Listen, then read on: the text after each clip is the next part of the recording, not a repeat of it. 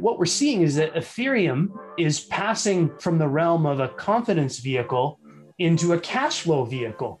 It's passing from the realm of what could be into what is and is live today. And these, hundreds of apps are flourishing and being built today. In order to use the apps, you have to pay the transaction fee. That is Ethereum's business model. It's an open access, global public utility and app platform that anyone can use. You can make your own app. Your company can make your own app. Of course, most of us are just going to use the apps that other people create, just like the App Store.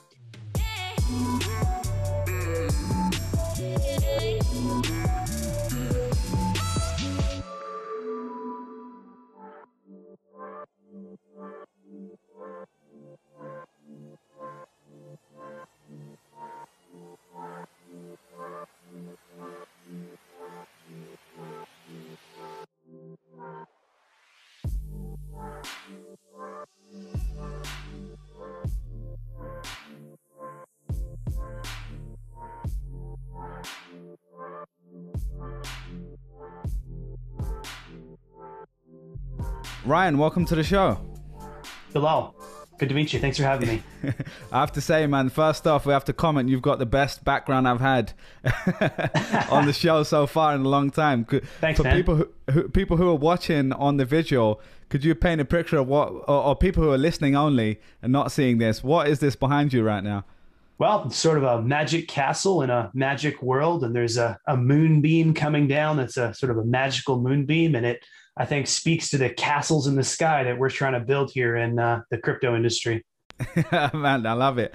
Well, listen, man, you've been writing some awesome stuff on Twitter. That's how we got connected, specifically on Ethereum and that world. And we're going to go into a lot of detail around that today.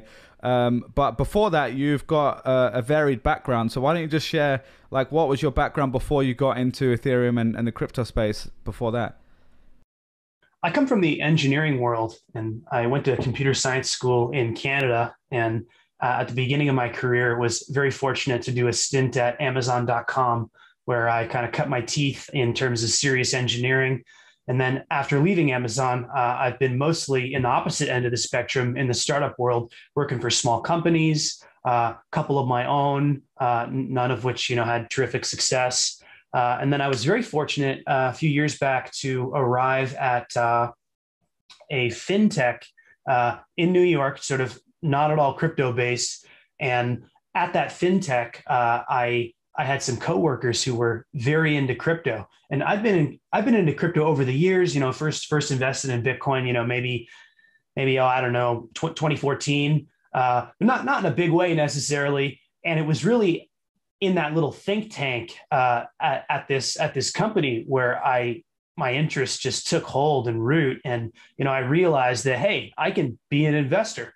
And, from then on, I got in a serious way, and I've been in the space full time for several years. And, one of my favorite things about becoming involved in crypto is it's just so rewarding to start down that rabbit hole and get involved in Ethereum and see the applications that folks are building and the changes they're trying to bring to the world, especially creating a level playing field. So we'll get into that. And for me, it's something that really synced up with my background, because I was always multidisciplinary.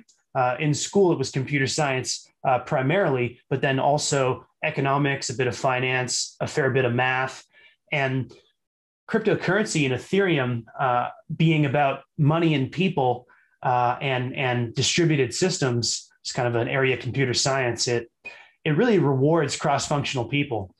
So that's something that's been just a joy to get involved with, and sort of a continuation, from computer science into e-commerce at Amazon towards the startup ecosystem, and now in crypto, where it's an area that really allows you to spread your wings and find your own niche and, contribute because you love it. So I'd certainly recommend it to anyone who's interested in, taking a closer look.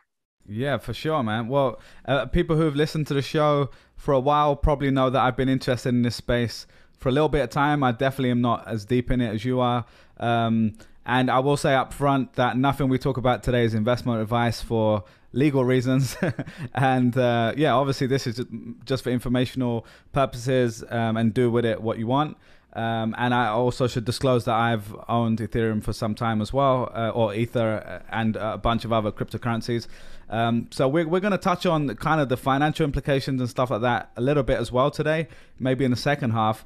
But what I love about your background is you've got this technical background, so you truly understand like the ins and outs of how it works, from an angle that I don't have. So we're going to dig into a little bit of that, and also for for people listening, I guess to share, we're really trying to just break things down in as close to simple terms as we can, because there's thousands of interviews out there on these topics, and it's really difficult to find stuff that is just explaining it in simple terms. And there's a reason for that. It's because it does get quite complicated quite quickly.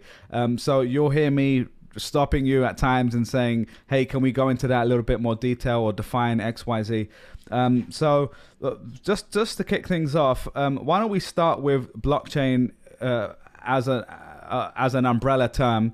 We're going to do kind of like little definitions or examples first of blockchain, Bitcoin, and Ethereum. So I guess this all starts with Bitcoin. It kind of starts with Bitcoin in recent terms, but if I was to say to you, how would you explain what the blockchain is to your grandma?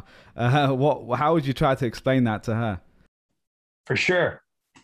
I'd say that about 12 years ago, an anonymous individual that no one knows who they are, named Satoshi Nakamoto. Could be one person, could have been a team of people, nobody knows. And Satoshi Nakamoto, discovered that it's actually possible to have a network of computer systems that functions normally, even if up to half of those computers are malicious or incompetent. So you're talking to your grandma, there's this cloud nowadays, there's this computer network of the internet. And before 2009, before Bitcoin was invented, any computer you talked to essentially had to be an honest computer. There was that trust assumption. And that drove the predominantly centralized nature of the internet in the 90s and the 2000s, that when you load your Facebook or you go to your Amazon.com, you're connecting to a computer owned by Facebook, by Amazon, or rented by them. And you're trusting that computer, and you trust that in their brand, that computer is going to run normally. And this Satoshi figure comes along, and they invent Bitcoin, which is a financial application, but it's not necessarily the financial application of Bitcoin that's the most novel part. The most novel part was that they figured out that it's possible to have a computer network where up to half of the computers, or more specifically, half of the kind of computing horsepower, can be malicious or incompetent. And so for the first time, we can have this network where, as long as the majority of the participants are doing a good job, the whole network functions as a cohesive unit. And that's really the innovation that was pioneered in Bitcoin. Got you. Yeah, that's awesome. I like that, that 51% kind of angle. So this is, we use the word decentralized a lot in this space. And if you look at the macro trends in technology for the next 5-10 years, a lot of people who work in this space, even if you just look at venture capitalists, people that are investing money into innovative startups and stuff like that, a lot of them are looking at this macro trend of decentralization. And that doesn't mean just money and banks and the Fed and all that stuff. It also means potentially media and exchanges of value that aren't just money, and several other things. But I guess the question to you is, like, why does decentralization specifically matter? Like, why is that something we should care about? Because, I'm someone, both of us live in the States. Most of the time, we feel pretty confident going across the street, going to a Chase Bank and taking our money out, right? And most of us haven't really seen issues that have potentially been in places like Argentina or Venezuela, where you turn up and they don't actually let you take your money out because there's problems there. Or most of us haven't experienced hyperinflation, which obviously lots of parts of the world have experienced that. So I'm just curious, from your point of view, why is decentralization such an important thing for us to focus on in the next 5-10 years? Great question. Bilal, the first thing to understand about decentralization is that it's not necessarily a strict upgrade to a centralized system. It's not the case that because we've invented decentralization, we're going to decentralize all the things as a straight upgrade. You know, the way that obviously we like our flat screen TVs, right? Who wants to go back to the days when the TV was as wide as, you know, almost like a car in some cases? Yeah. It's crazy. So with a flat screen TV, kind of a straight upgrade. Nobody's not going to opt into that. It just makes sense. You know, same with getting more gigabytes on your phone or, you know, faster internet. Decentralization is more like the flip side to centralization. And if we look at something like sort of this famous example in industry where, you know, why would you decentralize like Waffle House? You know, like what's wrong with Waffle House? You show up, you swipe your credit card, you eat some yummy waffles. It's terrific. So there's not necessarily, we're going to take steps to make sure that Waffle House is, you know, censorship resistant or gives you a very high level of personal property rights over your claim to, you know, a good breakfast or whatever, you know, it's not a thing. So decentralization means that you don't have to trust it. It's a trustless system. And the interesting thing about that word trustless is that you think, oh, trustless, it doesn't have trust, so I can't trust it. Well, actually, that's not what the word means. When we say trustless, what it means is you don't have to trust it because the system always works.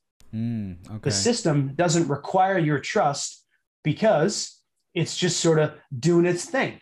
So when we think about the things that are going to be decentralized, you know, kind of starting with the simple example of something like Bitcoin, you have this asset, and for the very first time in the history of the world, like what does it mean to own this Bitcoin asset? Well, I'm able to have my password that I've written down. It's actually called a private key or a secret recovery phrase. And so long as I don't show that to anyone, nobody in the world could ever hope to deprive me of my Bitcoin property rights. And it's that strong property right, stronger than anything in history. And my ability to always access my digital property, that is that censorship resistance to access my digital property without anyone stopping me or censoring me from accessing it. That's the core of decentralization. And if we think back to human history in terms of all throughout history, you know, around the world today, but also, you know, centuries back, thousands of years back, the world was not a level playing field. In all kinds of ways, you could be deprived of your property. You didn't get necessarily a seat at the table. You didn't get equal access to different kinds of services, different kinds of banking services, as an easy example. And so decentralization represents the opportunity to create a level playing field around open access, strong property rights, and the censorship resistance to make sure that you can actually exercise that open access in your property rights. And that's kind of what the technology does. And it can be applied, you know, almost anywhere, you know, but it won't be applied everywhere because why do you want to decentralize Waffle House? There needs to be a good reason. So when it comes to things like the money and the property rights for you know, financial use cases are an obvious direct hit there. But it will be expanded to other kinds of property, other kinds of economic arrangements as well. And we can talk about that. Yeah, got you. So why don't we try to explain like a Bitcoin transaction in simple terms, right? So we've talked a bit about what blockchain is. So there's, from my understanding, there's Bitcoin, the currency, which is what people hear about in the news most of the time. They're seeing the price go up to 60,000 and drop down to 30,000, and that's what they're mostly thinking about. But that's kind of that's one way Bitcoin is talked about. But there's also Bitcoin, which I think with a capital B, which is really the blockchain, right? Or the Bitcoin blockchain. So why don't we explain like what that? Oh, first of all, was that correct? Am I messing It is up correct, first? absolutely. Okay. And similar with Ethereum, since we're talking about it, there's Ethereum, the blockchain, and then Ether, which is the currency that is on Ethereum. There's also a bunch of other things built on the Ethereum blockchain, which we'll get to. So why don't we talk about Bitcoin transaction versus a transaction that we might make through a bank or a wire transfer or an international payment or something like that. And I'll try one. I start by saying what I understand as a typical bank transfer, right? Let's say I'm in the UK, you're in the US. I go to my bank and say, hey, I need to send 10 grand to my friend in the States. I log into online banking, or I go to speak to them in a location. They then do some stuff on the back end, which we don't need to go into. And over 3 to 5 days, that somehow magically turns up in your account or a Western Union account or whatever it is that we're using in the traditional world. And then you go and look at your online banking and you see, oh, that's working. That's there. Thanks for sending me this, Bilal. So that's a very simplistic way of explaining a normal bank transfer. And this assumes that you have access to a bank account, which we know many people don't have access to that. We also assume that it isn't intercepted by someone evil or something like that. But that's just one way of explaining it. Now, let's try to describe what is that in Bitcoin, in the Bitcoin transaction instead. What does that look like? That's right. So to expand on that, to your point, Bilal, there's Bitcoin, the blockchain, which is a physical computer network, just a part of the internet. And then there's Bitcoin, the asset, with the stock ticker of BTC. And in Ethereum, it's the same thing. There's Ethereum, the blockchain, which is the physical computer network. And then there's Ethereum, the asset, with Ether is the name of it. And it has the ticker ETH. And to describe the difference between a Bitcoin transaction and a traditional bank wire, from England to New York, it's helpful to actually start with why Ethereum was invented. So in 2014, there was this kid named Vitalik Buterin who was an avid Bitcoin person. And he was an editor of the Bitcoin magazine. And he was just so excited about the future of blockchain. And what he realized is that Bitcoin had the ability to create this decentralized property rights. It was this computer network where up to half of the participants could be malicious or incompetent, and it still worked. However, it wasn't built to be an app platform, like the App Store on your iPhone. And he had this idea. He said, hey, I'm going to invent this new blockchain, Ethereum, and it's going to be like Bitcoin plus an app platform. And so that's how Ethereum was invented. So today, Ethereum has all kinds of apps that we can get into. And the reason it's helpful to have started with that foundation is because a great way to think about Bitcoin is it's kind of like if the Ethereum blockchain had only one single app, which is the ability to send your Bitcoin to somebody else. Got it. So you pardon me. No, that makes sense. Right. So you boot up the Bitcoin blockchain. Well, it's always running in the background. So you boot up your portal to access the Bitcoin blockchain, which would be some software on your computer or on your phone. And then you say, okay, I'm going to use the single, app that comes with the Bitcoin blockchain, which is the ability to send my Bitcoin to other folks. And Ethereum is essentially a world computer. It's like, it's an app platform, but it's also like if there was a single computer that we all shared access to. And when I go in there and I make an update, and we'll talk about that again, you get to see that update right away because it's a single shared computer that we all have this global view into.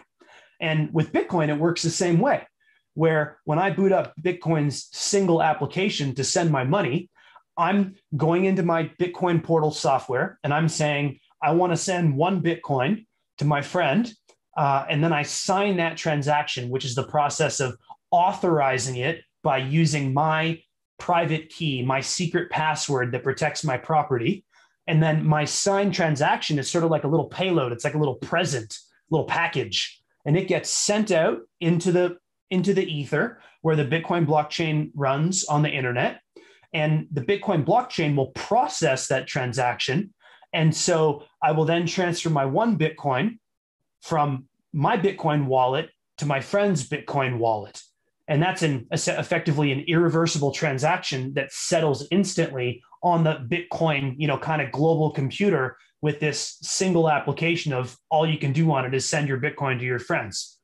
Yeah, I love that. Thanks for explaining that. I think another example I've heard, which might be helpful, is we haven't even used the word ledger yet, which is probably quite a key word here. And I think most people know roughly what a ledger is, but it's essentially a record of transactions in this case, right? So in Bitcoin's case, an example I heard, which I thought was quite useful, is we've all played Monopoly, right? And there's three of us around the table, and then there's one person has to be the banker, and we go and we roll the dice, and one of them we pick up a card and it says Bilal needs to pay my sister $100, and the banker is kind of there in the middle, just seeing that happens. And sometimes you run out of money, you need to borrow some money, and you go back to the banker, or you pay the fine to the banker. And what I heard, which I thought was quite a cool example, is let's just say we now don't need that banker, and it's just us 3 or 4 around the table. And instead of us needing the banker, when I say, hey, I'm sending $100 to you, we just rip up a piece of paper and say, Bilal sent you $100, and we put it to the side. And then we just keep playing the game, and we keep stacking up those pieces of paper. And now that is essentially a ledger, and we can go back and say, oh, what happened at what timestamp during the day, and we can make sure that the numbers make sense. And that kind of a silly example kind of explains how the blockchain and Bitcoin in this example, and Ethereum, because in its current state it still uses what's called proof of work to settle and confirm these transactions. So I just thought I'd share that example because it was one that really resonated with me and made me understand it. So we talked a bit about Bitcoin there, and then Ethereum being this kind of computer, this shared computer across the world. And again, you mentioned, the cloud. We all hear this phrase, the cloud, where this magical cloud of computers sitting in the sky, which are really in data centers, right? But and Bitcoin is the same, right? And the blockchain is the same. It's a bunch of computers spread around the world and different nodes on this network. But let's talk a little bit more about Ethereum now. So I love the way you explained it as an app store, like the Apple App Store, because we've all played around with our iPhones or Android, and we get to the App Store and we're like, oh, there's a calorie counter app, and there's a banking app from my bank. And that's what Ethereum is now has been doing for several years, building these apps on the platform. So could we give people a sense of a few examples of those sorts of applications that have already been built on Ethereum? For sure. So one of the most famous applications on Ethereum today is Uniswap, and that's over at uniswap.org. And Uniswap is a way to take one token and swap it for another token. And it works as a sort of money robot where, like your example, where we don't actually need the monopoly banker, there's simply no person who's sitting somewhere guaranteeing that your token swap goes okay. There's no employees required. It's a fully automated system on the blockchain. So that's a token swap. And what are these tokens? Well, one of them could be the Ether token, the native token to the Ethereum blockchain. But tokens can be anything we want. A token could represent one share of Tesla, or for that matter, a token could represent one Bitcoin that's been kind of wrapped and put inside the Ethereum blockchain. And today, about 1% of all Bitcoins are wrapped inside the Ethereum blockchain to be used in Ethereum applications. So that token swapping that's a great example. And can I just give a parallel to something other people, if they haven't heard of Uniswap, 2 examples I'd say. I think of it as like a decentralized Coinbase. And that's quite a broad statement because Coinbase does a lot of other things. But the way people think of, I download Coinbase, I link my bank account or my credit card and substitute US dollars, fiat currency, for Bitcoin, Ethereum, or some sort of currency. But that transaction of converting something is something that you can then do on Uniswap with, you know, all sorts of different currencies and tokens on there. But the difference is there isn't a bunch of employees just sitting at Coinbase. There's a smaller number of engineers working on this, and they are, you know, what is being done on that app is being verified through the code, and it's being verified through that application, not just through this company's website or app. And then the other example I'd use is when you land at an airport and you need to, you know, convert your currency there, but you go to the kiosk and someone's there and they speak to you and they actually do that for you. But this is being done obviously online through Uniswap without you having to actually speak to anyone. So I don't know, does that example make sense? I love those examples, and you know, a couple themes to pick up on. Yeah. Coinbase, to keep your Coinbase account secure, they need a full team of security engineers and much more. And they have regulatory relationships, and they have their computers running in the cloud, in the data centers. With Uniswap, because the Ethereum World Computer and App platform provides such a great foundation that anyone can build on if they pay the toll, the transaction fee, either to use the apps or create their own new app. The actual Uniswap app, the latest version of it, was created in about 1 year by a team of less than 20 people. And that's state-of-the-art financial technology. They didn't need 1,000 engineers or 5 years. So it's just an incredibly new paradigm. And if that weren't enough, after the Uniswap app was created and deployed to the Ethereum blockchain, after it became available for general use, they don't have any ongoing security requirements, because the code that's been deployed to Ethereum, like once that app has been uploaded to the App Store, unlike the traditional App Store, they don't get to change it again. They've set it up in such a way that people know that the Uniswap app is not going to change out from under them. And that's this very important concept called credible neutrality that's really driving a lot of the innovation in the space. And I'd love to expand on later in the conversation. Yeah, that's a great example. Yeah, let's definitely do that. So that's a great example, Uniswap. Are there any other examples that you're seeing that are kind of interesting? I think people have heard of NFTs nowadays, where people are sharing or basically proving ownership of, let's say, digital artwork. That's one example. Are there any others that you think are worth mentioning? Yeah, to your point, NFTs are huge now. We think of them as being the very first truly mainstream thing to come out of crypto. And you know, most NFTs by dollar value are created and traded on Ethereum.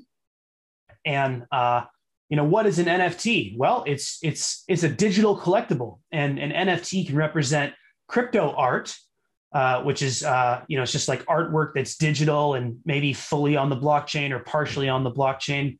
But a cool thing is that an NFT can also represent any kind of distinct piece of property, such as in the future, a deed to a house, or an intellectual property right for a royalty stream for a television show. Or, and this is not a future example, this is live today, NFTs are also used for the Ethereum domain name system. It's called ENS. And so you can go and you can create like an Ethereum domain, kind of like registering a regular domain for the internet, but it's on the Ethereum blockchain, and your property right ownership over that Ethereum domain name is actually an NFT that you can then, you know, you could take that NFT and you could sell it the same way that you'd sell a crypto art NFT, because there's this whole interoperability layer, which is this idea that, hey, if you have an NFT is a little bit like a shipping container, you know, like a shipping container was this miraculous invention that standardized shipping all over the world, so that you could take a shipping container and you could load it on a series of ships in a series of ports, and they would guarantee that the machinery and equipment that they had, that they invested in, was going to work with the shipping container that's coming down the pipe. And that kind of standardization really drives wealth creation. And it works for NFTs as well, where, you know, if you have an idea for an NFT and, you know, you want to make an NFT for your company's, you know, your company makes some kind of digital collectibles, or you want to make an art NFT that your kid made this cool picture, or maybe you want to sell your car with an NFT. So you create an NFT that says the owner of this NFT is entitled to my car, And then of course, you'd have to then honor that off of the blockchain, which is a whole nother conversation. A physical piece, yeah. That's right. You'd have to honor that physical piece. But you can take it and you can take that NFT and you can sell it through a range of marketplaces that exist today, because it has that kind of shipping container functionality where it just works. So yeah, NFTs are really cool. And, today we hear about them mostly through art, but there's going to be a lot of cool kinds of NFTs. There's a lot of other use cases. Yeah. No, I love that example with I like the visual of the shipping container being moved around. And we don't have to go into a technical kind of definition of this, but all of this is essentially, we're able to do these things on Ethereum because of something called smart contracts, right? And I think that the only reason I bring that up is because we all know what contracts are, but what makes them smart is that they're executed through the code. Whereas in the traditional world, that example you said about royalties is a good one, because at some point, there's plenty of royalty stuff that happens automatically nowadays on, let's say on YouTube. You can, if we put a song in this podcast, it will automatically get flagged on YouTube, right? And that's because there's some sort of, listening system that's been developed. That's awesome, but there isn't necessarily what we could potentially have in the future is royalties being paid out through these smart contracts. So if I create a meme or I create something that goes viral and I can show that I have ownership of it, I can actually get a percentage of resale value or use case value in the future. So I think that's probably something worth mentioning. The other examples that have really kind of landed for me are what we're referring to as DeFi, or decentralized finance, and we've kind of touched on some parts of that. Uniswap I think is a part of that. But if you think of all the parts of finance that we're used to, so what would you normally go to a bank for? To store your money, to earn interest on your money, to get a loan. All of these things are now being replicated in this world of decentralized finance.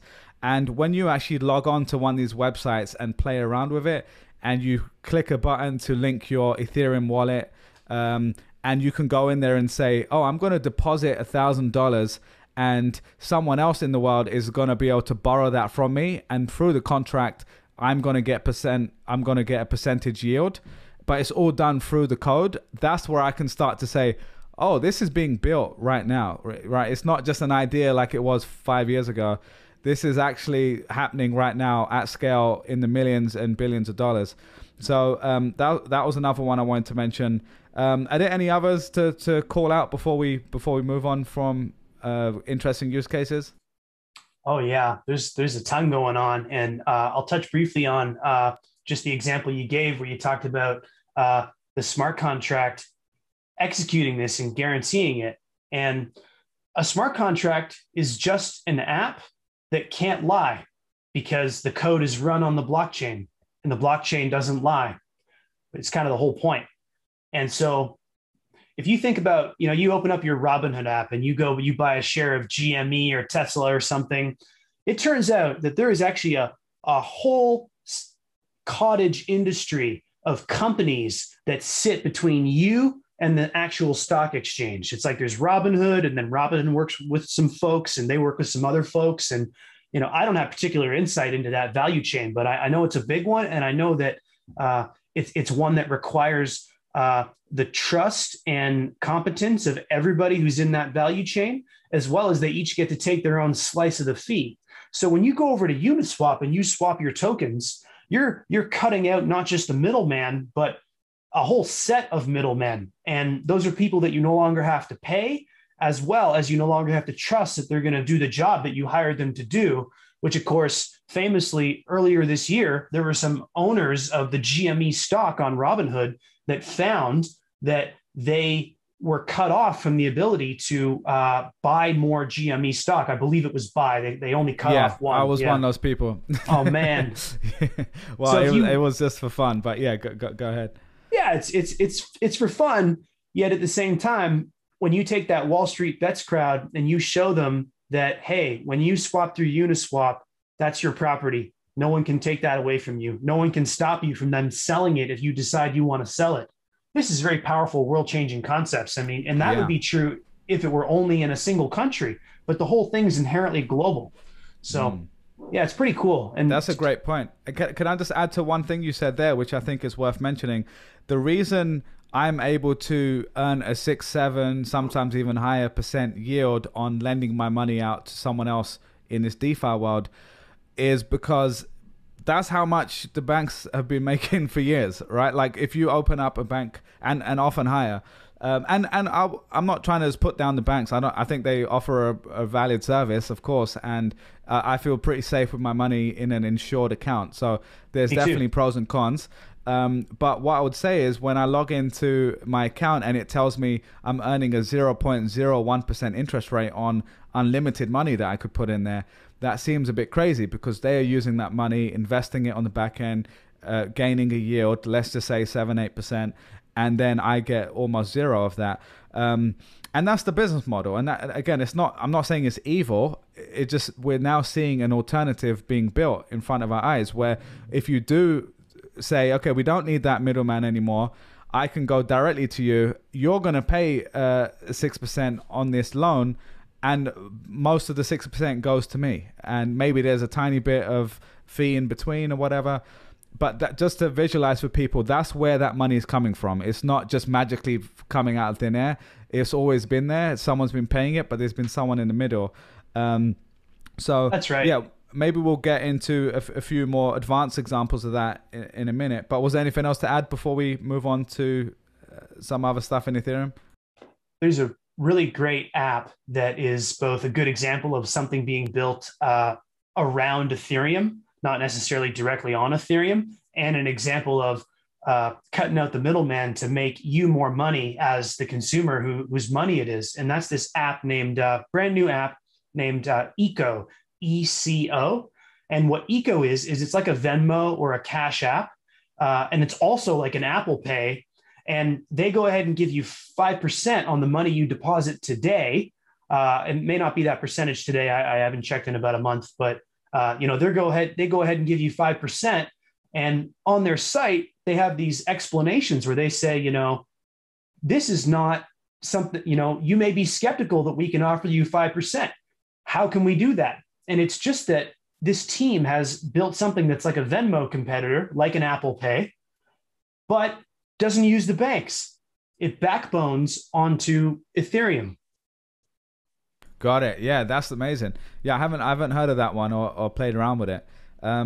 So yeah, there's so many cool things being built in this space. I wanted to just hone in on Ethereum specifically. So you wrote this awesome piece that was going pretty viral when we first spoke called Ethereum Cash Flow.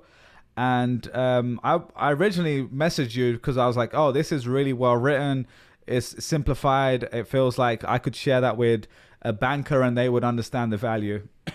But I'm curious, like, why were you writing this in the first place? Like, what was the intention with that piece?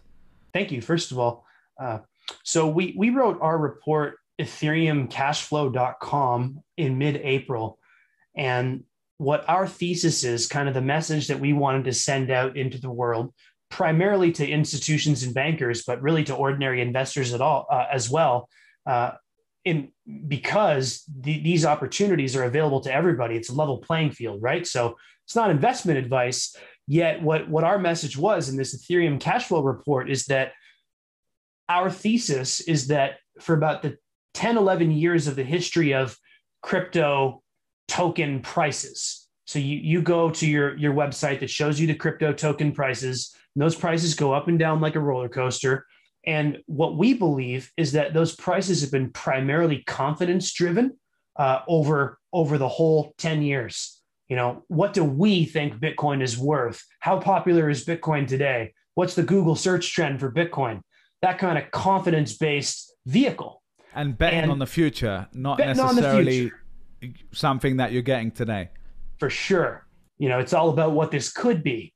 And what we're seeing is that Ethereum is passing from the realm of a confidence vehicle into a cash flow vehicle.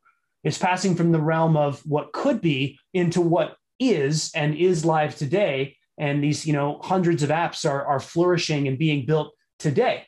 And now, of course, people, well, maybe not part of it for me, it's of course, but in order to use the apps, you have to pay the transaction fee. That is Ethereum's business model. It's an open access, global public utility and app platform that anyone can use. You can make your own app. Your company can make your own app. Of course, most of us are just going to use the apps that other people create, just like the App Store.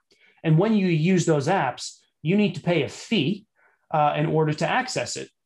Now, those fees have historically been a little high for individual users. That if you want to do a token swap, it might cost you like $20 or $50 transaction fee. And you're thinking, oh my goodness, I'm not going to pay $50 to do a token swap. Why is it so expensive? Well, that's a great question. And the great teams behind the space have been working for years to bring those fees down and grow the scalability of the Ethereum app platform so that it can serve billions of people over the next few years. And that work is really coming to fruition now as we speak, where one of the most important and main so-called scaling solutions launched just in late May, just some 10 days ago. So it's really a very critical time for industry where a lot of these long-term bets that were made are beginning to pay off. And as a result, fees, transaction fees for individual users are going to plummet. And it's going to be inexpensive for all of us to use the Ethereum blockchain and participate in this amazing theme park of the app economy. Yeah. And then, but because we're all going to come in, we're all going to use Ethereum because of these great apps and the great developers who are building those apps and the money that powers those apps, because people trust Ethereum to put their money there. We're all going to pay tiny fees, but there's going to be millions of us.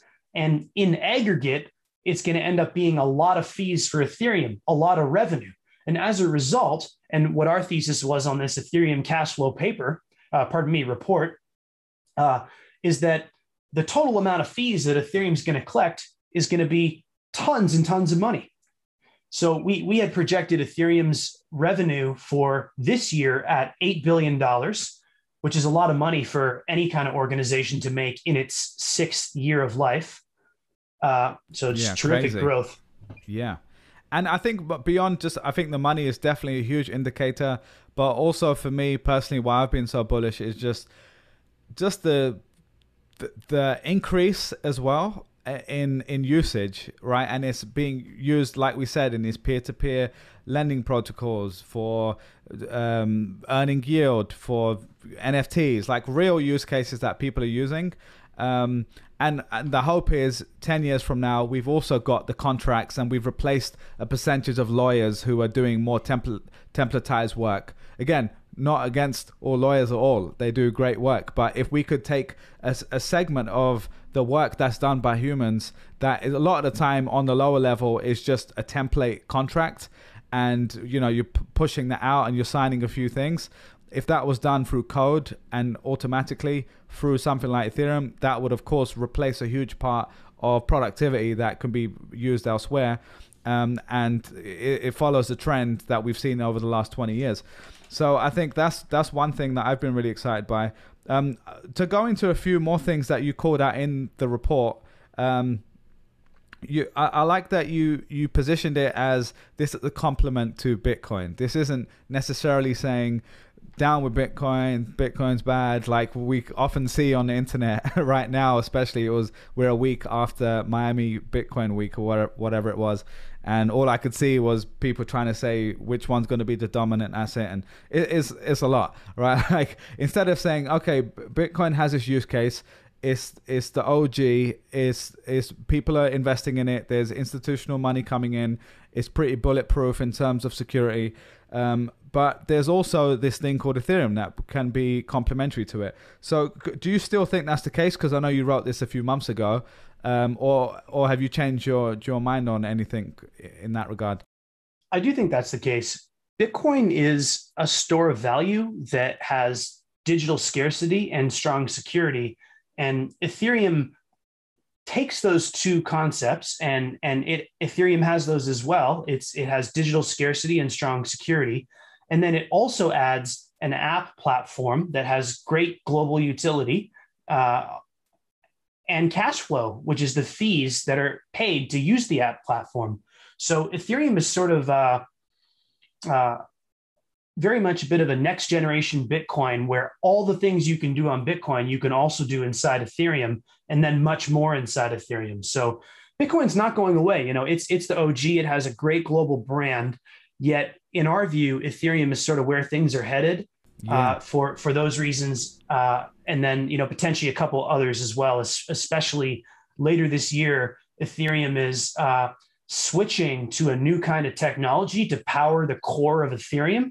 And a key thing about that technology is it increases security dramatically, and that's important because 10 years from now. Sorry, just to go for a second, and just so we can name that, you're talking about ETH 2.0, right? That's right. And whether that's the end of 2021, it might be early 2022 from what Vitalik said recently. Right. But it's something that has been worked on for some time, and we can go into what that actually means in a second. But yeah, I didn't mean to cut you off, but just wanted to name it so people knew what it was. Perfect.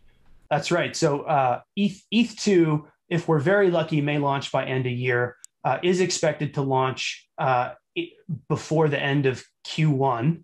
And ETH 2.0 brings much greater security that is going to be necessary for Ethereum to serve as a foundation for the world's governments and mega corporations to put all their economic agreements and supply chain. And, about a month and a half ago, 2 months ago, the European Investment Bank, which is a branch of the European Central Bank, they actually created 100 million euros of bonds, sovereign European bonds, on the Ethereum public blockchain with their partner, Goldman Sachs.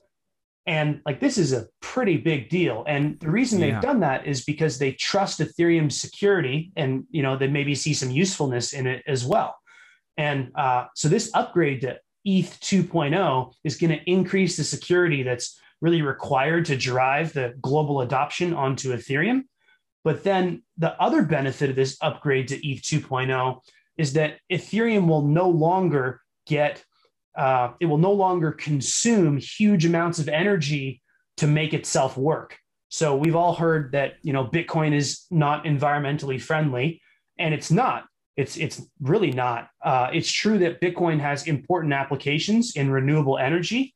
And, myself, I'm someone who's very excited about that. And I think that's very credible. Yet nobody can stop. If you're powering your blockchain from energy consumption, you can't necessarily stop someone who owns a coal factory from gluing a bunch of Bitcoin miners to it, or Ethereum miners. And that's something that's important to us in the Ethereum community. We take environmental friendliness very seriously. And as a result of this upgrade to ETH 2.0, we're going to become environmentally friendly to the extreme. We're gonna have less of a footprint than Netflix, for example. Yeah, no, that's a great point. Let's dig into that a little bit more. So to explain what that means, currently we kind of described it before with the Monopoly game, but we'll go into a little bit more technical detail. So you mentioned miners there, right? So Bitcoin and let's say Ethereum for now as well, with what is called proof of work. The way this works is I send money to another person, to one wallet to another, and in between, because we don't have a bank verifying it, in this case, we have the blockchain, we have the Bitcoin protocol is verifying it. And what happens is there's these people in the middle, essentially, or computers in the middle, which are called miners. And through some complex, algorithm stuff, computing power stuff that we don't need to go into right now, and essentially use of energy, right? They're using electricity to run the computers. They confirm this transaction and make sure everything is where it is, and it goes from one place to the other. That at the moment is really energy intensive, is kind of the argument from people who are bearish on this, on that way of doing things, proof of work. That miner in the middle was proving through work, which was solving this complex algorithm. And what Ethereum is moving to with ETH 2.0 is proof of stake, right? So, staking. So it means instead of having to have a miner in the middle, we're going to take Bilal's Ethereum or your Ethereum, and we're going to put it on the blockchain, and we're going to say use our, and this is the part I'm not 100% sure if I'm describing correctly, so correct me if I'm wrong, but we're going to put my 32 ETH, which is the minimum if you're doing it through Ethereum officially, and you're going to use my Ethereum to validate, and that's going to reduce the amount of energy needed by, from what Vitalik said, I think 99% is the number I last heard. So that last part, I'm not 100% sure if I described it correctly. Was there anything I missed there on the proof of stake? Oh, that was great. 100%. And proof of work creates security by burning energy, whereas the ETH 2.0 proof of stake upgrade creates security by taking the native token Ether and locking it up in the system. And like through the magic of the system, that creates energy efficiency as well as increased security. So they've been working on it a long time, about 5.5 years, and it's really just getting over the line this year and into Q1. Amazing. Yeah. So to summarize your paper, you talked about it being a complement to Bitcoin. In terms of, especially as an investor, if you're someone who's a banker and you're managing your own money and you're saying, how do I get exposure to this growing asset class or this growing world, is something complementary. There's also scarcity and security. We talked about security there already. Why don't we talk a little bit about scarcity? Because from Bitcoin's side, the famous thing there is that there's only ever going to be 21 million Bitcoin, right? And that means that there's a limited supply, similar to how people thought about the gold standard in the past. It was actually about limited supply versus what we have today, which is the Fed presses a button and prints as much money as they like. So what is the equivalent of the 21 million number, or the method that Ethereum uses to have scarcity in the way it works? Great question. Ethereum does not operate in a hard supply cap model. And of course, you hear that and you think, oh my goodness, there's going to be any number of these Ether tokens. That means mine are going to get diluted. They're not going to be worth as much. No, that's not the case.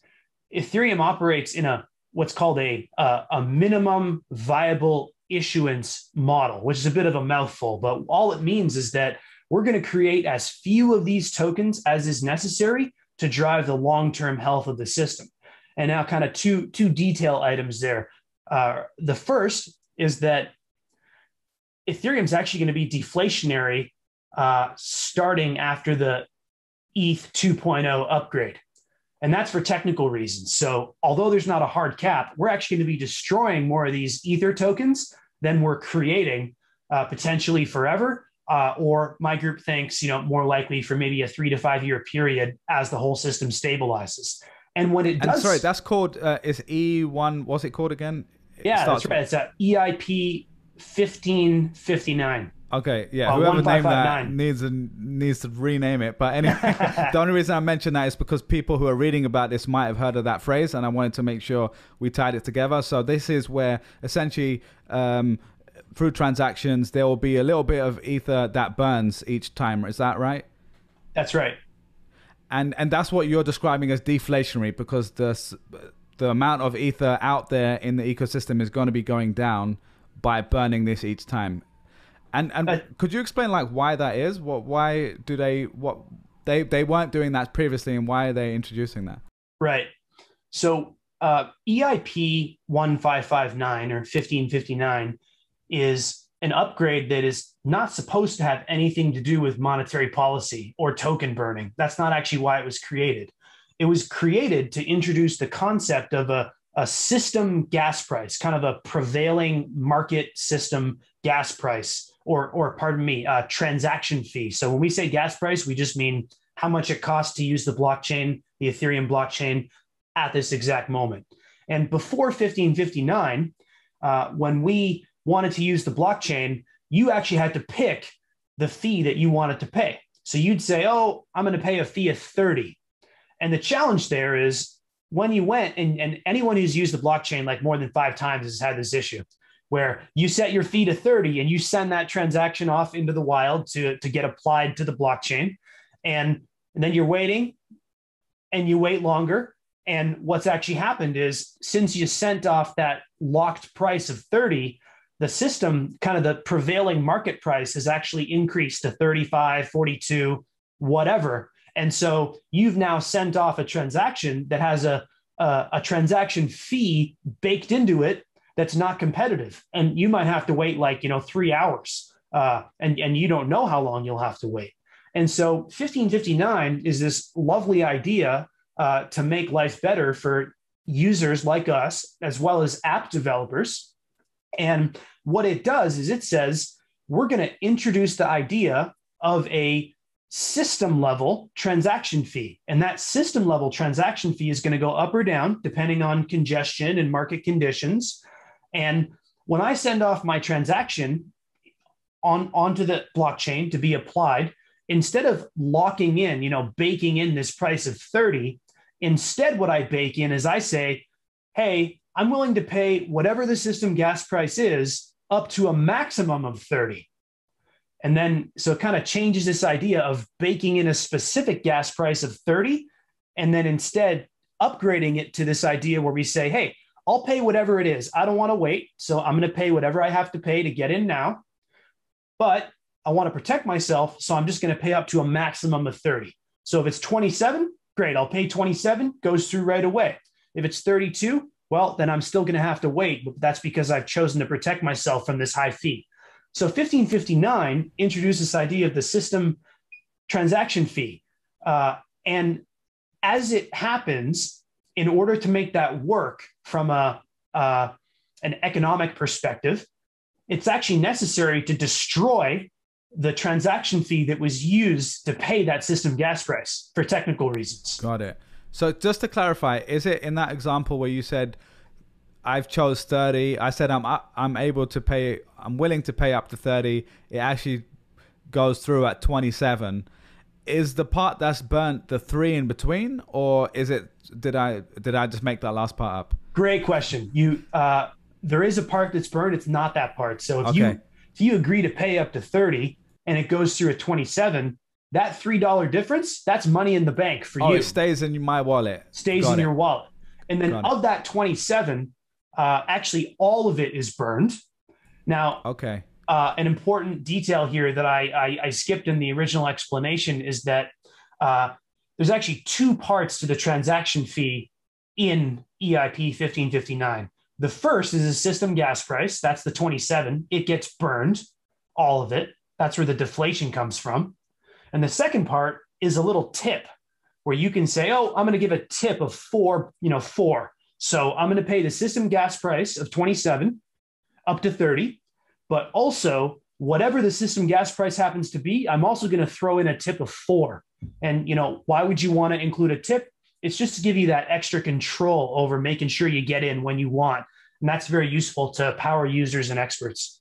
Got it. And out of that 27 plus 4, what part of that now goes to Bilal or Ryan who's staking on the Ethereum blockchain? Because that's the part I know that if I was to stake, I would be earning something. But could you connect the dots for me? Like where out of that transaction, what lands in my wallet?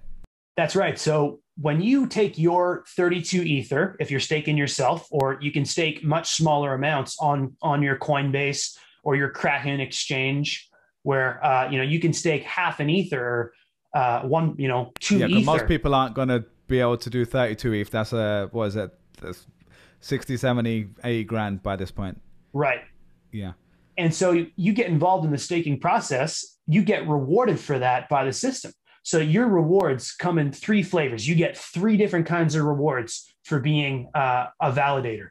The first kind is that you get that 4 tip. You get 100% of it if you were the one who made that actual block. Because aside here, the blockchain is actually a chain of blocks. And it's like right now, every 15 seconds, there is a block. And after ETH 2.0, the new block time is, I think, 12.5 seconds. So every 12 and a half seconds, there's a new block in ETH 2.0. So it's literally a chain of blocks that kind of builds on itself like a Jenga tower or a Lego tower that just keeps getting taller and taller. And each of those individual blocks is actually created by one single validator. So if you have your 32 Ether, that's one validator. Every so often, you're going to get the opportunity to make a block. And you're like, oh, great, it's my turn to make a block. I've been randomly chosen. I've won the lottery of who gets to make the block. And when you put that block together, you're going to go ahead and you're going to get that 4 tip that we paid in our example. So you get 100% of the tip as the validator that makes the block. That's the first of that's three. The first. Got it. What are the other two?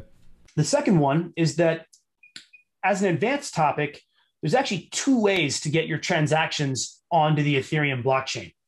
The first way is the regular way that we all know and love that we've just been discussing, where you pay the fee and you wait and then you get on the blockchain. The second way is there's actually a fast lane that's being developed for technical reasons. And that fast lane has a totally different fee structure that's based on a sealed bid process where you sort of, it's very complicated, but, and humans don't do this. It's only computers talking to other computers because it's a very fast lane. It's like every 12 seconds, the whole fast lane resets, What's the name of this? Is this, what's this one called?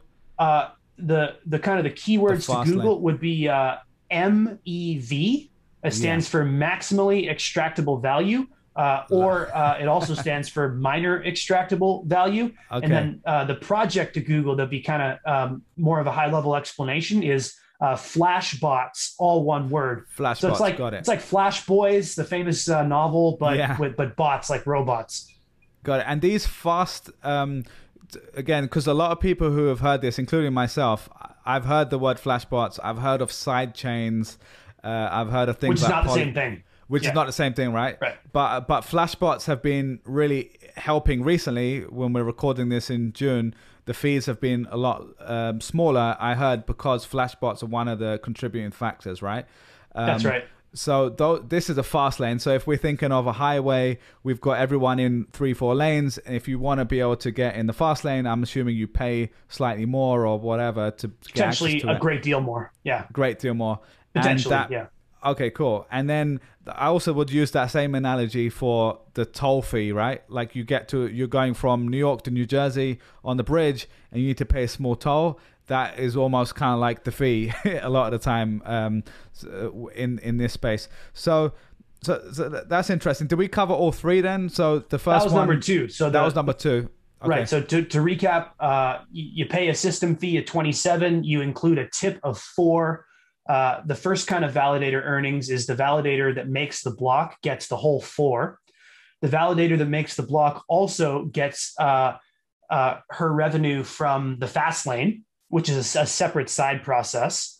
And then the third category is that the whole collection of validators that's kind of helping out in that neck of the woods of the blockchain, they get fees to help out. So as the validator who makes the block, you get the biggest fee. That's kind of like your big opportunity to get a big fee. But then all the validators that help out with that block also get a small fee as well. And they get that much more often because it's not just when they win the lottery to make the block. And this third type of earnings is called, that's the inflation. That's the new issuance, where the system is actually creating that new Ether token to compensate the validators for their participation. And they get that new Ether revenue, that inflation revenue, even if there's no transactions at all. Got it. Okay. So those are the 3 types of ways. And that's for an official validator, right? Like the minimum of 32 ETH. You already mentioned that there's other ways to do this through Coinbase, Kraken. There's also something called Lido, I think, which is like liquid staking, which is that will take a whole hour to go into the details of that. It's like DeFi staking. Yeah, it's cool. DeFi staking. Yeah, and actually we could do it in 10 seconds. Oh, go for it. Let's do it. Coinbase, I love 10 seconds. You deposit your Ether, and it's like, okay, I deposited it. But for Lido, you hop over to Uniswap, you take your regular Ethereum tokens, and you swap them for Lido's, it's called staked Ether. And the stock ticker is lowercase st and then uppercase ETH, like the regular Ether token. So you take your staked Ether and you get it in your Uniswap swap. And then all you actually have to do is hold that staked Ether and you get the benefits of staking, which is really, really cool to be able to get the benefits of staking via a token swap instead of actually having to do the validator staking process yourself or deposit in Coinbase. Amazing. Yeah, so that's and what I like about that is because when I first heard about, you know, being able to earn a yield on this, I thought, if that's the correct phrase, I was like, oh, that's great. If you've got 32 ETH, that's great. But for most people, that's not going to be the case. And for something where the ethos is all about access and anyone should be able to benefit from this, this definitely democratizes that part of it at least.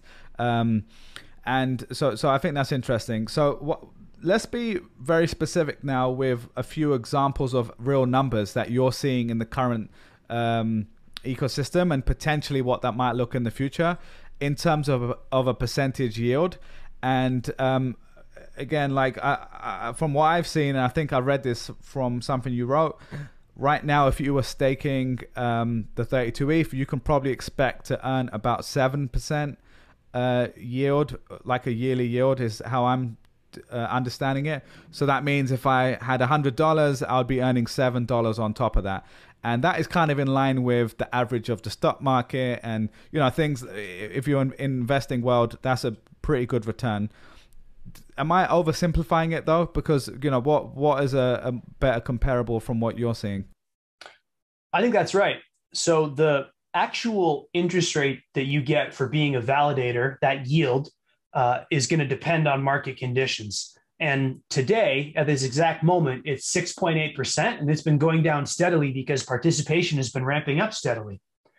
And the short story is that when the upgrade to Ethereum 2.0 happens, the day of that upgrade, all of the transaction fee revenue, you know, including the fast lane revenue, that today, as we're sitting here speaking, that all goes to the miners. Every block, it goes to the miners. Well, the day of that Ethereum 2.0 upgrade, it all redirects and it goes to the validators. And so the best model we have suggests that the day before the merge, so this model shows the merge as happening later this year. So actually, I can actually, pardon me, if you just give me just one moment, no, I'm going to get the actual real number here. So this model that we have suggests that if the merge happens, say Jan 1, and the merge is the ETH2 merge. The ETH2 merge, yeah, it's the pet name for the ETH2 upgrade. Yeah. And if that happens on January 1st, the day before the merge, the yield that we expect for validators the day before the merge is going to be about 5%. Based on that ramping up participation. So between now and Jan 1, it's going to go from the 6.8% today as we're talking down to the 5% the day before the merge on our hypothetical date of January 1. Now, based on this model, what we see is that the day of the merge, the validator yield jumps to about 22%. And that's because that big slice of the pie that was going to proof of work miners is now, the pie has increased and the number of validators hasn't obviously increased overnight that much unless that was something they worked on. Am I understanding that correctly? Exactly. It's that there's this fire hose of transaction fees that today goes to miners, and the day of the merge, it just gets redirected over to your validators. And in our model, not our model, but the best model we have available, you know, we're seeing that the interest rate could really rise from 5% up to that 22% mark, and then it sort of steadily goes down after there. And about a year later, it's down to 6%. And got it. Yeah. So it would there'll be like an equilibrium or downward pressure as. Then the assumption is that more people would validate. That, you know, someone sees 22%, and when I say someone, I mean people, organizations, whoever. That's a really attractive rate, and more people would pile into it, and then that would increase the number of validators and therefore decrease the yield, right? But Exactly. What happens if? Does this also take into account the increase in usage of Ethereum, and if, let's say, a bunch more institutional money comes into it, or more people are building on top of it, is that also trying to take into account that factor as well? We try, but to your point, there's a ton of variables. So what we've done is we've baked our assumptions in about the amount of fees, the amount of fast lane revenue, the amount of interest for new stakers, and we've kind of baked that in. And so the actual numbers could really diverge quite a bit from this. That being said, something that's not well understood, that's kind of like I would say like a real hot tip, is that there's actually a rate limiter on how many new validators can join the system. And it turns out that the rate limiter is quite significant. It's called the validator activation queue. And it's a queue, like we're queuing to get lunch at the barbecue place. There's 90 people ahead of us. At the Waffle House. That's right. We're back there. We're back there. And in this queue, it turns out that for technical reasons, it's only allowed to run at a certain speed. And so this exact day, today the queue is about 6 days. Today the queue is 8 days. Oh, wow, it's gone up. Yeah. So that is essentially, so just to clarify, that's, I say, hey, I've got 32 ETH. I want to join the line, the queue, to get in on the action. But right now, I would press a button or whatever, and I'd still be waiting 8 days for that to happen. That's right. You'd wait 8 days, and during that 8 days, you're not getting any rewards. Your yield is 0% during those 8 days. And then once you get to the front of the queue and your validator activates, you start getting your fair share of the rewards, which is going to be, you know, a fairly good yield, we think. And one of our kind of recent insights is that we think this queue is going to grow to like 6, 9, 12 months long. So we think there's going to be a bit of a staking gold rush. Oh, wow. And like right now is the time to get in, because the common knowledge that this queue has the potential to get so long and protect early stakers, right? Because if you get in the theme park, I was very lucky a couple of years back. My wife and I went to Harry Potter World in Universal. Totally recommend it. Yeah. We're big Harry Potter fans. And yeah, of course. I heard it's amazing. It's amazing. And we stayed on the resort in kind of like, one of the Marriott type places, not next door, but, we had to walk a distance. And as part of that, we were allowed in the park like 1 hour earlier. And you think, oh, what difference does that make? Well, it makes one heck of a difference when you see like the line of 1,000 people waiting to get in the park. They're in line for 45 minutes. It's like global entry at the airport. Wherever you can, it's always a good thing most of the time. Well, just a quick question on to wrap that last bit up. So what do you think happens? Let's fast forward, right? Let's assume the merge goes well. Everything's working fine. There's no big hiccups. More people pile in. If everyone is going to be able to essentially stake in a way, even if they're not one of the 32 ETH official validators, they're using Lido or Coinbase or whatever, do you just think in the long term, though, this yield of 6% just goes all the way down because everyone has the ability to do it? So the more people that do it, the more, because there's really no reason not to, almost, by that stage, if there's less risk anyway. I'm curious, how do you see that playing out in the future? That's right. So we expect this whole queuing to become a validator to play out over a period of about 2 years, slightly less than 2 years, or maybe a year and a half. And after that year and a half, the yield is going to stabilize, and it's probably going to be pretty low. It's probably going to be like, I don't want to speculate too much, but it could be 2%, it could be 4%. It all depends on what opportunities are available outside of validating. That's kind of the opportunity cost of validating.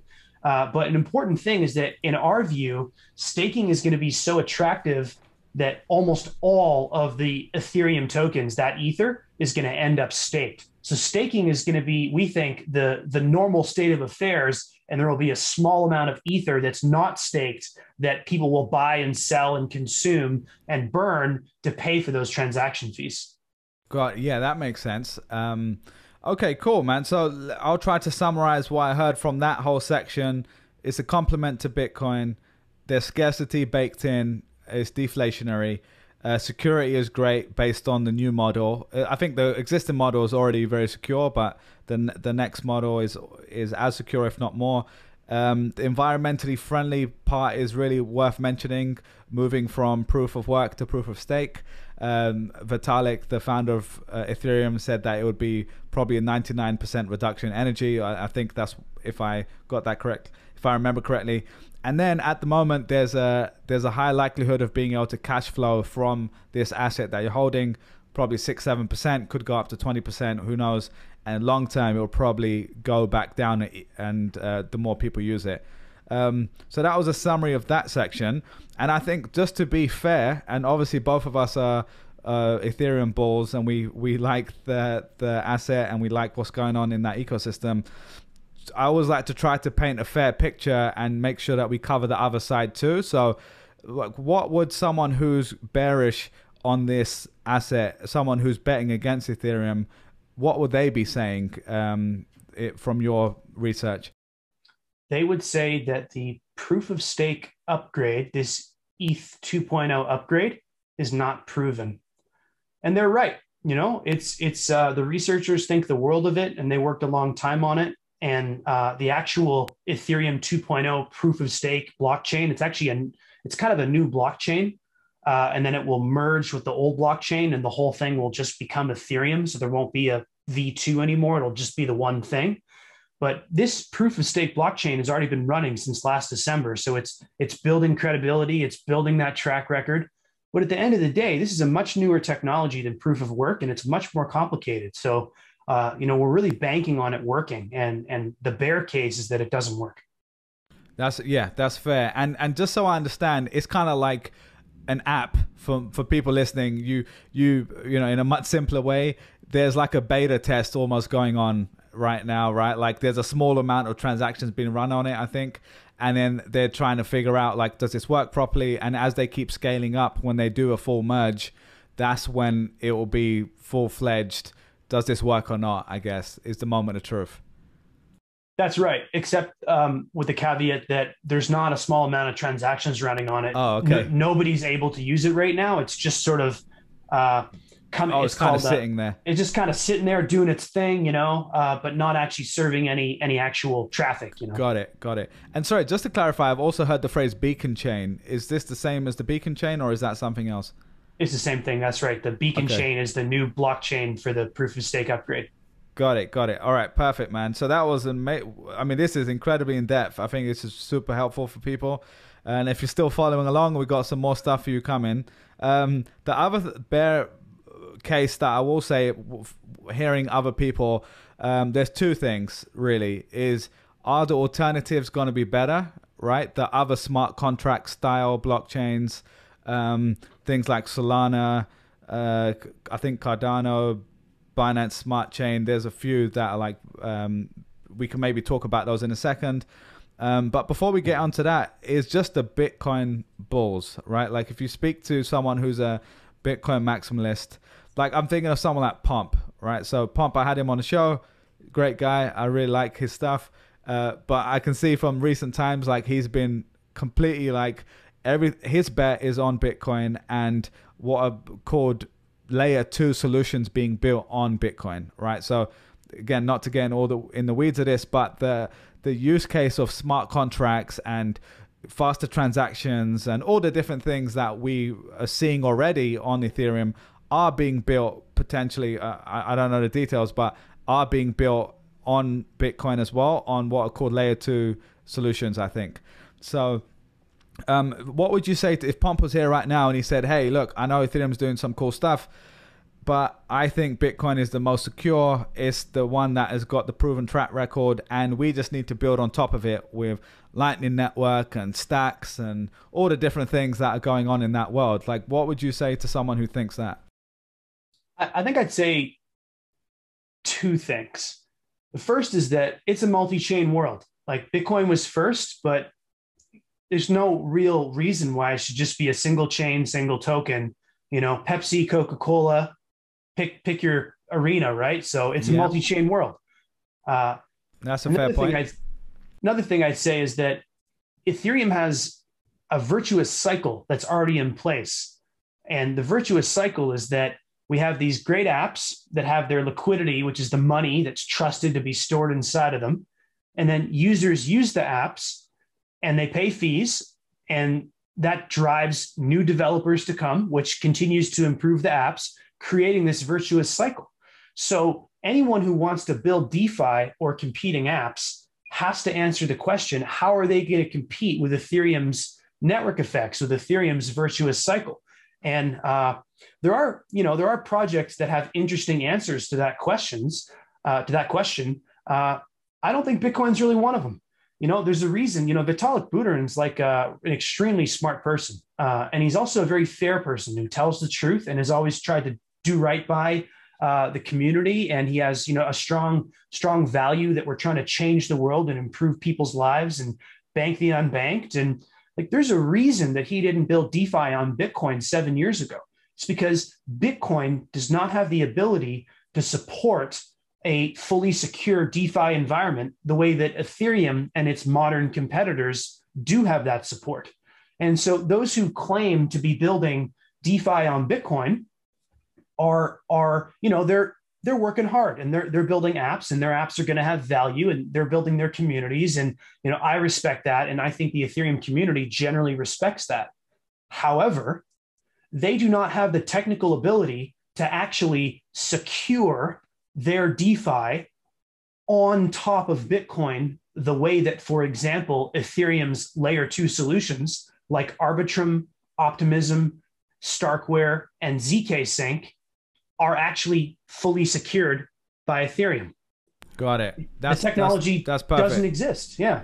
Yeah, no, and that's a great answer. And yeah, I wish I had someone on the other side to be able to share that. Maybe we'll do that. Maybe we'll do a debate one day with someone else on there. Happy to do so, Bilal. No, that's awesome. No, that's a great point. And the biggest thing for me personally is just the head start, right? Like, Bitcoin had a head start in one use case. It's really nailed the narrative of digital gold. It works great. I love that about it. It's also less complicated in a way, which is a good thing.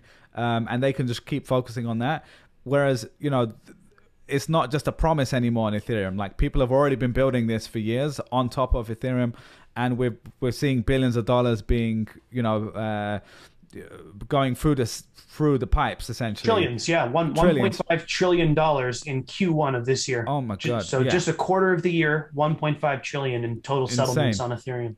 That's crazy. Okay, thanks for clarifying that. Yeah. So we're already seeing that, and it doesn't mean there aren't going to be people who come along and create an alternative that has got pros and cons to it. Of course, technology, we've seen over the years that happen, but I think this isn't necessarily as easy as a switch the way people describe like Lycos to Google, right? Like, or Yahoo to Google, where they're like, well, Yahoo dominated, but then Google came around. I think there is an element of that argument to think about, but the difference there is literally someone just has to open a new tab and just type in Google versus going to Yahoo. Whereas I think to rebuild what is being built on the network, essentially, of Ethereum, that is not as simple as just copying and pasting. So that's kind of how I think about it, and that's why I've made a personal big bet in this space.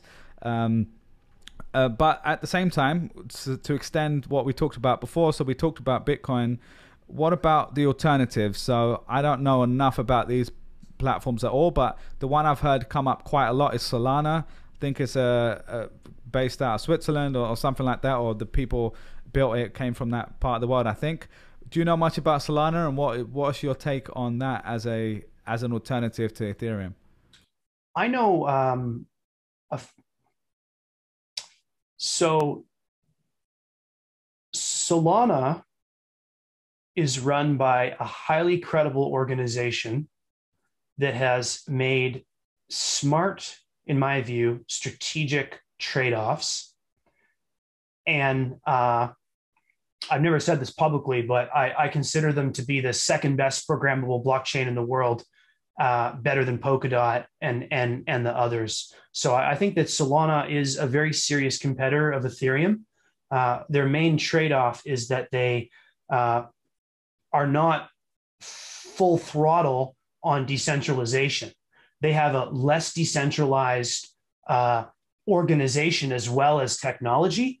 And they've taken that relative lack of decentralization, and their position is it's enough decentralization for a large portion of economic activity.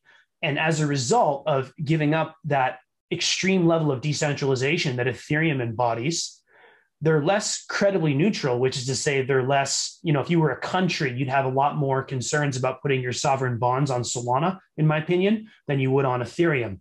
But by giving up that extreme level of decentralization, Solana has been able to achieve a much higher baseline level of scalability on their core blockchain technology, as well as in their business model. They have a much more centralized business development growth strategy in that they, specifically make large business deals. They directly sell into enterprise, into institutions, and they raised I think $465 million this week to do that. And I'm sure other things as well. And so I think Solana is really a bet on a different way to build and grow a blockchain. And that way is more of a pragmatic level of decentralization than an absolute level of decentralization. And in my view, both are valuable. I'm much more of an Ethereum person. I think that Ethereum's maximum decentralization drives this credible neutrality that's going to result in many governments and mega corporations trusting Ethereum with their very sensitive financial instruments. And frankly, I don't see the case for them to put their sovereign bonds on Solana when Ethereum really is a much, much better and more secure platform for that use case. Ethereum 2.0 is designed to survive World War III. So it's just a different universe in terms of the level of decentralization. But because Solana hasn't gone full throttle on decentralization, they're able to do kind of these fantastic business deals. Like, for example, they have this close relationship with FTX, which is one of the best cryptocurrency exchanges in the world. And sorry,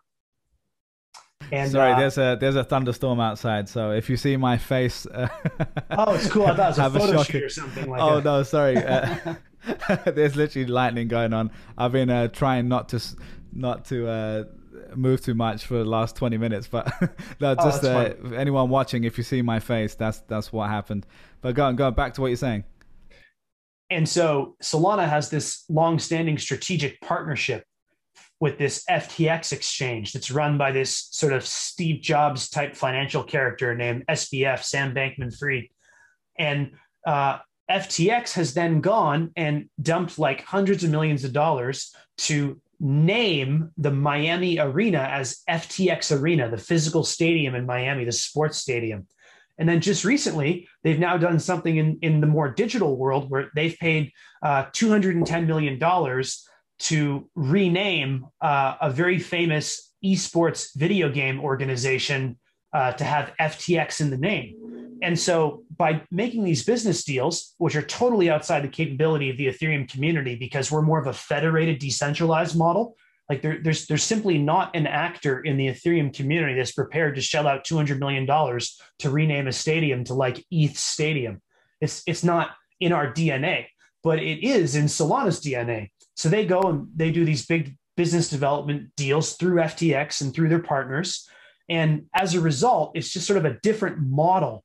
And so I think they're doing a good job, but I'm very much an Ethereum person, and I believe in credible neutrality. And I think that the fact that countries can trust Ethereum to keep its commitments is going to drive an unparalleled level of new kinds of global trade agreements. And that's going to have a really big impact over the next several decades. And I just think nobody can compete with Ethereum on credible neutrality. Yeah, no, that's really well put. And I think Solana is an example. I don't know enough about them, but it sounds like I've heard many people who I trust say they're doing a great job. So yeah, it'd be interesting to see how that evolves. And I guess the key part of the thesis there is how much decentralization is needed for something to be effective and useful, and how much do people NFTs care about it.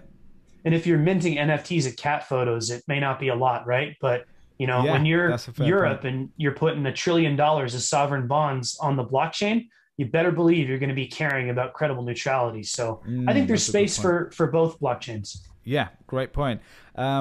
Just a couple others here. So again, I think you mentioned DOT. I don't know enough about DOT, and does Cardano count as an alternative as well, or not really? We don't think so. We think, I know a lot of listeners may not be happy to hear this, but most of us in the Ethereum community don't seem to think very much of Cardano. We think that, kind of the reigning promise out of Cardano is smart contracts are coming. The issue is that Cardano does not have, in our view, a great track record of execution. And even when smart contracts arrive on Cardano, there's not necessarily, like to your point, you're not just flipping that light switch. There's a whole building side of it where you have to build this network of applications and this network of developers and talent. And we just don't think Cardano has any chance at all of living up to its hype or its valuation. So that's kind of our view. No, that's helpful. Yeah. So, are there any others to mention beyond Solana? I mean, the other thing I'd say, which I've been looking at a little bit recently, is Polygon Matic. Polygon/Matic is the token. It's not an alternative, but it's I think what's called a side chain, and it's something that a lot of people have been using recently, because you can use Matic it's a lot quicker and the fees are a lot less, essentially, in the short term. I don't know enough about it, and I'm curious, is there anything to mention on Matic or side chains in general, like the need for them in the first place? Yeah. Matic has been great for the Ethereum community and will continue to be great. And they're much beloved, and they've just done a lot for the space. And that's a great thing. As well as side chains are here to stay, because the kind of core blockchain, the Ethereum blockchain, including its scaling solutions, has scaling limitations. And there's a couple different ways to get around those scaling limitations in terms of scaling the technology up to billions of people. And one of those ways is side chains. And it can be a pretty good way. That being said, Matic has recently rebranded to Polygon, to your point, and Polygon's stated mission is to be sort of a web of scaling solutions, a web of L2s and side chains for Ethereum. So we could expect new kinds of scaling solutions out of Polygon that may be more like true layer twos that are fully secured by Ethereum in the future. That's just speculation. Got it. Yeah, no, that's a great summary on that. Just a follow-up question on Polygon specifically. Is there going to be a need, do you think, for these side chains when there's ETH 2.0 in the first place? Because isn't that supposed to speed things up and bring the fees down already? I think I know I have an answer from what I've heard, but I'm curious on your take. Right. The ETH 2.0 upgrade by itself is not directly a scaling technology. It is going to help scale the whole thing by making it a little bit faster and much more cost efficient and much more secure. And it enables a future scaling technology called sharding to have different shards of the blockchain. But 2.0 by itself is not directly a scaling technology. But what scaling technologies are being built on Ethereum today, and there's quite a few, are really coming to maturity this year, especially rollups like Arbitrum and Starkware and Optimism and ZK Sync. Those are kind of the four that we're particularly excited about this year. And rollups are fully secured by Ethereum. And at the end of the day, they're going to end up having fairly high fees, as Ethereum grows and grows. So the question is, when 5-6 billion people are using Ethereum every day, or the Ethereum ecosystem, what can they actually use that's going to be affordable for them to use? And in our view, there's sort of like two main techniques to scale to billions of people. The first, side chains like Matic, we think they're complementary and they're cheaper because they're more kind of specialized and don't have as much traffic. And as a result, they tend to have a separate security and typically weaker security. And then the other kind of scaling solution is what's called a roll-up with off-chain data, which is like a regular roll-up, except that you're trusting somebody to kind of hold on to your data in case you need it. And that's sort of a technical topic, but it's not, as purely secure as a roll up where you're actually not really trusting anybody. Got it. Yeah, no, that's really helpful for me even. And I've been watching these videos on YouTube and trying to get my head around it. But that summarized the difference between the side chains and the roll-ups specifically. So that's really helpful. Last part here, because I know we'll have to kick out soon. And man, this has been as in depth as I've heard an Ethereum discussion. So thanks for going from the basics all the way to all these advanced topics. Let's just wrap it up with on the investing side. Again, not investing advice, but just we can share both of our approaches to this. And again, whatever you're happy to share. I know you've been investing in this space for a while and something you're doing full time. So how do you think about the way you invest in the upside of Ethereum financially, or beyond Ethereum, actually, just the crypto space as a whole? And obviously, whatever you're happy to share, as detailed as you want or as little as you want, whatever you're comfortable with. Sure. I'm not a trader. I have no particular insight into the short term. And I know a lot of people have made a lot of money with traditional trading activities. And, they have their arbitrage bots and their Wall Street quant strategies that they pivot into crypto. And that works for a lot of folks. It doesn't work for me. I'm more of a value investor, almost like a Warren Buffett type, not in terms of his success, obviously, but, I love that mindset that let's find the diamonds in the rough and let's get in early and big if we can. And then let's just wait and monitor the situation and make sure things are going well. And that's been very good to me. And having been in the space for a few years, I think of my, investment in Ethereum as being about halfway or maybe 40% of the way through the investment life cycle in terms of my time horizon. So over the short term, crypto prices are, they're so volatile. They're practically effectively random. And I never, personally, I've been doing this full time for a long time, and I have no idea if they're going to go up or down. I'm always surprised, just like everybody else. And I just kind of have to live with that almost as like a force of nature. And so what I recommend to people is pick the tokens that you think are good ones. And to be clear, I think that, Ether is a great token. And I'd recommend, if folks were asking me, not financial advice, but like to friends and family, I would say all right, if you're going to play with $1,000 in crypto, put 800 in Ether, put 900 in Ether, and then the other 100, 200, go nuts. Pick stuff you think's cool, that you think's fun, that you think's exciting, that you think is an Ethereum competitor, or many apps on Ethereum, many DeFi apps have their own tokens, and some of the best ones of those may be great investments for some people. And so for me, the strategy that I like is to put most of my crypto money in Ether, because I see it as just being a really conservative, excellent investment that's really doing quite well.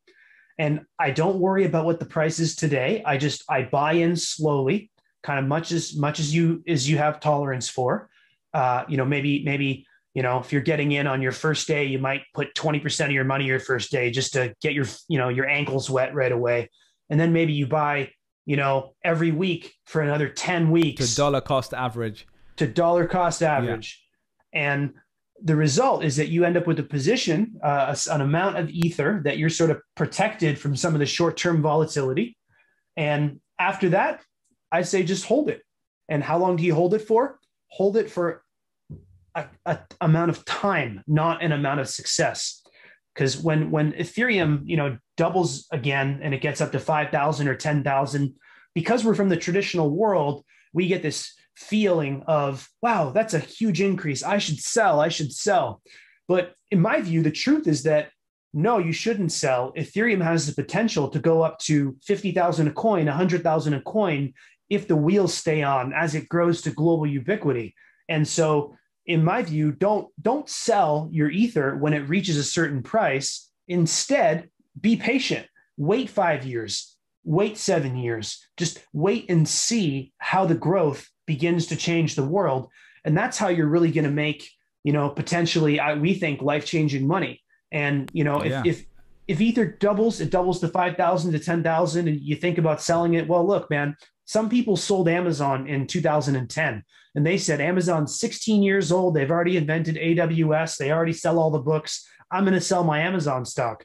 But Alexa, stop, pardon me. But Amazon's done a lot, like in the last 11 years, you know, so you want to be careful not to miss out on that upside as the Ethereum continues to, you know, kind of take over the world, we hope and think. Yeah. And I think that's fair. And the only thing I would add to that, again, is definitely not investment advice. Also, I don't know if you know, I have another podcast literally called Not Investment Advice, by the way. So yeah, doubly covered there. I also would say all of this stuff, you know, me and you are definitely way deeper into this, you even more than me, than the average person. I would spend time learning about it, and that's, to me, is the most important part, because if you start to understand what's going on, I'll actually share a few links in the show notes. I'll share your PDF. There's a great write-up by Packy McCormick, who from Not Boring. I'm actually doing a podcast with him for Not Investment Advice next week as well. And he did a whole great breakdown of, you know, an amateur's point of view on why he's bullish on it. And there's a few others there as well. And just do your own research, and whatever you choose to put in should only be an amount that you can live without, because all of this stuff is something you should be holding long term and not worrying about to pay your rent, or you've remortgaged your house to buy ETH. That's definitely not something I'd want people to be doing. So, yeah, that's the other caveat I would share, is just make sure it's something that's proportionate to you feeling okay. If this went down tomorrow by 60% like it did a few weeks ago, how am I going to feel? Am I going to be running for my wallet to sell it tomorrow? Or am I able to realize, okay, this is just part of how it works long term? If you zoom out enough, you can see these crazy drops have happened for a long time. So that is it. And also, there's still a high likelihood of things could go wrong, right? And that's the other side. I'm definitely very bullish on it, but we don't know. Like, there's plenty of things that can happen. Solana could really be what they promised to be, and there could be issues, all these different things. So obviously, bear that in mind when you're investing. The last question I did have, though, is on the advanced side of things. This will be the last question because we got to go soon. There's this crazy world of DeFi and yield farming and all this crazy stuff. So I'm curious, is that stuff that you play around with yourself, where you're trying to get greater than 6, 7, 10% yield by using some of these platforms? And if so, is there anything you could point me in the direction to check out? I do play around with that, but I'm a relatively conservative yield farmer. There are folks who get up to all kinds of crazy schemes and promotional programs, and I just learned it's called degen yield farming. It sure is. Yeah. It's crazy. The degen community. Yeah, degen community. But yeah, so was there anything in particular that you have found interesting, even with the conservative point of view? I would say two things. One, the launch of Arbitrum is a real huge deal. And they were saying that their expectation is that there's going to be a lot of yield farming opportunities on Arbitrum later this summer as it opens up to general use. And fees on Arbitrum are going to be, potentially 98% cheaper than using Ethereum directly, but it's still fully secured by Ethereum. It's brand new technology. It's hot off the presses. Everyone's really excited. It's been very well tested. So look for the yield farming opportunities on Arbitrum going into the summer. And the second thing I'd say is check out DeFiPulse.com. It has a list of popular DeFi services, and then you can go to those websites, and some of them have yield farming opportunities. Yeah, that's a great point. And again, we didn't have time to go into what yield farming is properly today, because that's a very advanced topic compared to some of the stuff we talked about. But listen, man, you've been amazing to talk to. I've enjoyed it so much, man. So I really appreciate the time. Is there anywhere we should be sending people, your Twitter or website or anything you'd like to share with people? Yeah, thanks. You can find me on Twitter at my full name, just at Ryan Berckmans, and my DMs are open. So if you're getting into crypto, I'd love to hear from you. Yeah, and I'll link to that. We'll link to that in the show notes as well. And listen, man, this has been awesome. I'm really bullish on this whole space. I think we're still probably in a bullish market, so there could be a huge drop again for several years in price. But what I've found really cool is even with the recent drop in price from 4,000 to 2,000 or whatever it was, throughout that period, there was still amazing and cool stuff going on in the space. And it's the most bullish I've been, and I've been involved with it for a few years myself as well. So I'm feeling really pretty good about it. And I think anyone who's listening to this, you're listening to this because you want to look at business opportunities, you want to see what's going on the cutting edge of tech, and this is definitely one of the top 3 to 5 things I would say anyone should be looking at if you're interested in that world. So thanks again for doing this, man. Thanks, Bilal. I appreciate it. I appreciate it. Cheers.